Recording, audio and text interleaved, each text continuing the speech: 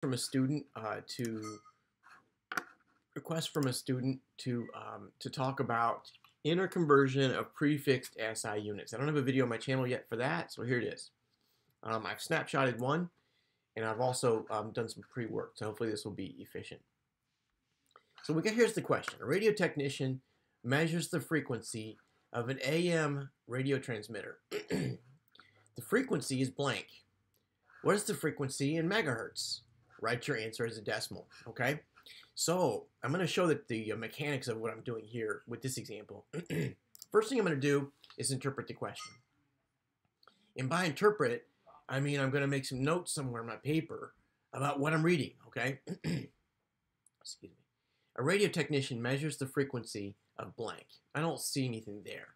Okay, frequency is this. All right, I see something there. Frequency is 7731 kilohertz. Okay, what is the frequency in megahertz? All right, so that's it. It looks like I only have one thing to write here. All right, so the next thing I'm going to do after I interpret the question, which I've done now in blue, is I'm going to identify the units of the answer. All right, so the units of the answer are, write it in megahertz. Okay, so, and I think I'm supposed to write that down. Okay, so first thing I'm going to do is I'm going to write megahertz, right? That's actually right here for step 2. Okay, next thing I'm going to do is I'm going to make my layout. So my layout is going to be my picket fence. Right, not very straight. Boom, boom, boom, boom, boom. And I have to put my megahertz right here because I'm looking for megahertz in my answer, right? Okay, next thing I'm going to do is I'm going to write my units, which I just did. There's step number 4.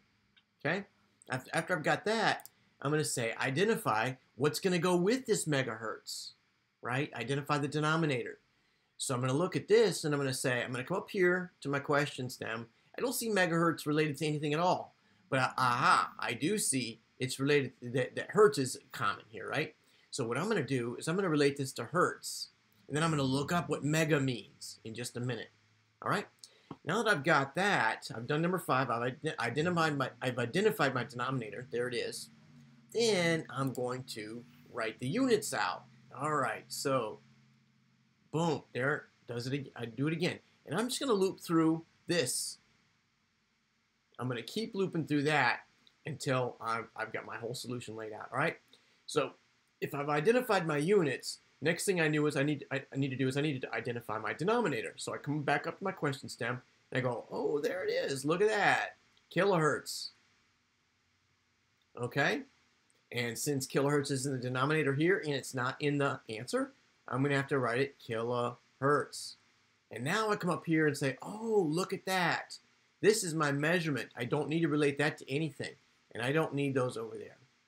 Okay, so we've got our solution laid out. Let's write it in. 17731 kilohertz, right? And kilo means 1 times 10 to the 3. That's what kilo means, and I'm going to look that up, right? And mega means 10 to the 6. Okay? So now that I've got that, I basically have my solution, right? So what I'm going to do is I'm going to bring this 6 up here to make that negative 6. Then I'm going to put these guys together and make this 10 to the minus 3. And then I'm going to say, all right, well, this is going to be 1, 2, 3.